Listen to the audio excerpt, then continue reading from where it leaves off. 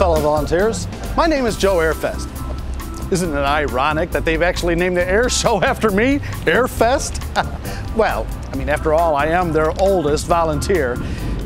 Well, not their oldest. I mean, their longest tenured. Not tenured, tenured. Anyway, I'm going to be taking you through the information in the volunteer packet to make sure that you have everything you need to survive as an AirFest volunteer. Let me show you what I'm bringing for my shifts. Let's see, I guess the most important things are my lanyard and credentials, my t-shirt, and my parking pass. Now, these items will let me park free, check in at the volunteer tent to get my lunch ticket. I don't miss many meals. And my shirt will identify me as someone who knows what's going on. Another important thing to know is right here on this sheet, so make sure you write it down, who your supervisor is and how you get in touch. My librarian friend always says, you don't need to know everything, you just need to know where to find the answers. If the people in the Red Steering Committee shirts or RFD staff shirts don't know the answer, we are all in trouble. There is another important number on this sheet. It's the volunteer coordinator. Now, if for any reason you cannot make it to your assignment, call this number to report in as soon as you can. You should check the radio, TV, or AirFest portal website for the weather forecast for the day that you volunteer. The volunteer portal will probably have the most up-to-date information. And that way you will know what you want to wear. If you want to wear shorts or long pants, bring a sweatshirt or jacket, etc. No matter what, wear your most comfortable walking, standing shoes. It says here that flip-flops are not considered shoes at AirFest.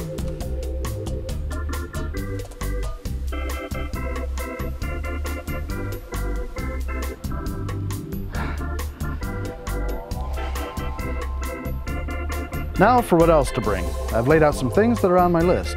A jacket and a pair of gloves. Mornings may be cool on the ramp. I can always leave them in the car. A rain poncho, just in case. You never know about summer weather in Illinois.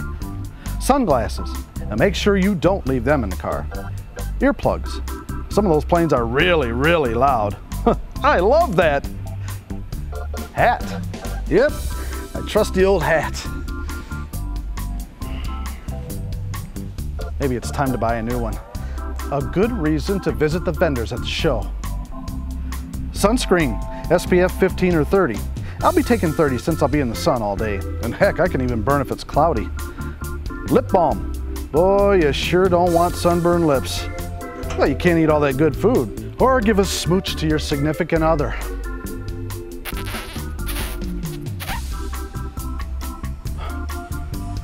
Hand sanitizer. Yep, you're gonna be needing that, especially around lunchtime. Now, how am I gonna carry all of this and my ID, money, cell phone, and my camera?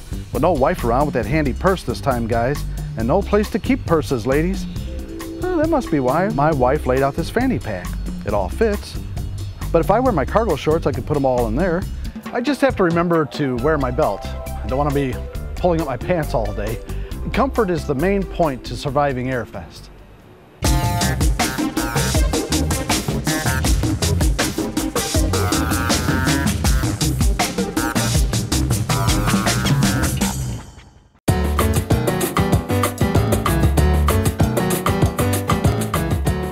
Let's see, my first day as a volunteer, I will work the early shift. It takes about 15 minutes for me to get to the airport on a normal day, so I better leave about an hour earlier just to make sure that I can park, check in, and get to my post on time.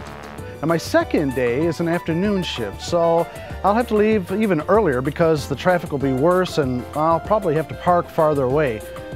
Maybe I'll go in early and view the statics and see part of the show before my shift. Well, I'm not working in parking, pyro, or the RV park, so the volunteer tent will be my first stop. And those other volunteers will be told in training where to meet and how food and water will be given to them. The volunteer entrance is north of the main entrance, so it shouldn't be hard to find. Once there, the barcode on the back of your badge will be swiped. High-tech stuff. And you'll be given a lunch ticket, love the lunch ticket, and introduced to someone from your committee. Cool. At least I'll know who to look for if I have questions or need help. Your committee supervisor will tell you about breaks, lunch, and where and how to get water. I also want to know where the porta potties are for the volunteers. I'll be right back. Phew, that was close. Oh, all right, let's check out the other information in the volunteer packet.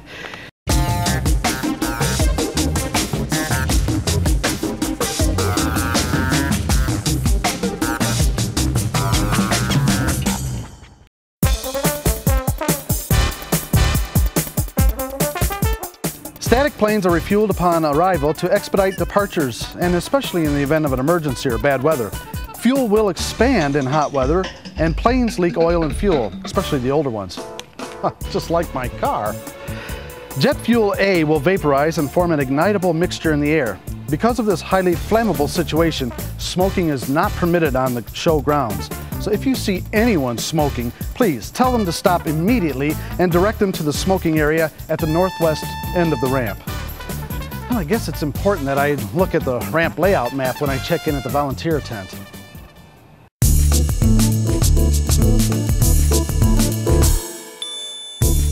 Well, I'm sure I won't be one of the volunteers that has the luxury of having a golf cart for my shift, but I may get to ride in one. Or when I do my shift as a volunteer floater, I might even be driving one. So I better know the rules. Number one, you must be 18 years old and have a valid driver's license to operate a golf cart. No problem there. Pick up your golf cart at the back of the volunteer tent and return it to the same place. And remove everything from the cart, including personal belongings and especially any garbage. I wouldn't want to be cleaning up after everyone either. Drive responsibly.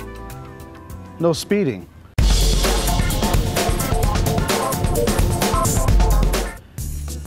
Follow cart lane rules and guard directions. Never drive under the wing of a plane. No drinking of alcohol when driving or riding in a cart. But an ice-cold beer always goes with a round of golf. I know, it's not golf. In fact, consuming alcohol is not permitted at any time during your shift. Never take a cart outside of the perimeter of the show grounds. Doing so may cause a perimeter breach. And observe all ground stops. Now those all make sense, but what did ground stop mean again? Oh yeah, it's right here in my handy dandy information sheet. When a ground stop is called, all traffic must come to a halt. Stops will automatically be called when jumpers are in the air and during the main acts, and can be called if the show perimeter is breached. Now, those guys hardly ever miss, but with my luck, I would have a jumper landing on my cart. This list is handy.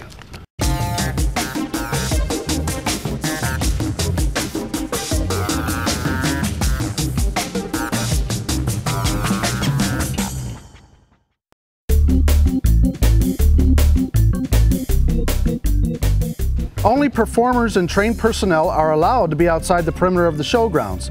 Should you see anyone breach the perimeter of the show, report it to your supervisor or Metro enforcement. Do not cross the perimeter line to chase after the offender.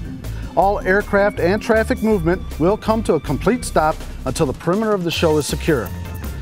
Another reason to check that map before I leave the volunteer tent, just to get my bearings.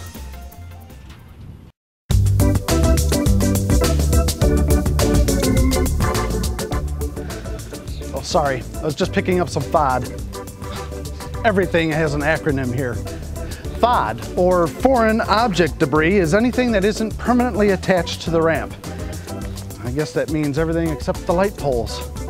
It is everyone's responsibility to pick up any loose material, such as garbage, rocks, bottle caps, and money, and place it in a proper container. Now, I can see that a quarter cent flying by a blast from a jet engine could really do some damage. And the proper container for that quarter would be in my pocket.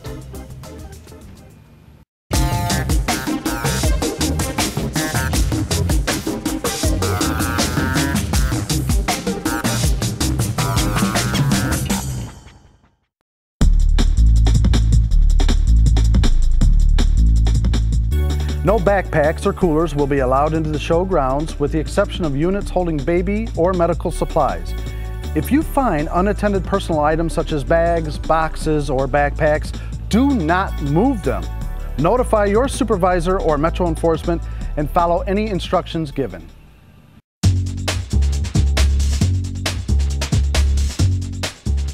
The Chicago Rockford International Airport will continue normal operations during the AirFest, and there may be times that static aircraft has to be moved through the crowd. You may be asked to help secure the area and walk the plane to the taxiway. No one is allowed within 300 feet of moving aircraft. Be aware of anyone that is not looking at the moving aircraft, especially children that may run towards any movement.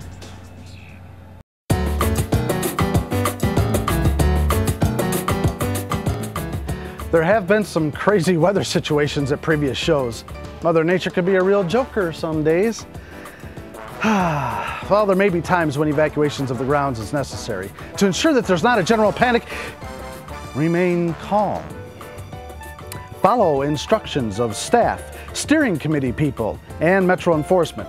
They have the plan. Give clear directions to spectators. Provide help to those that need it when possible. Ensure spectators follow all Greater Rockford Airport Authority directions.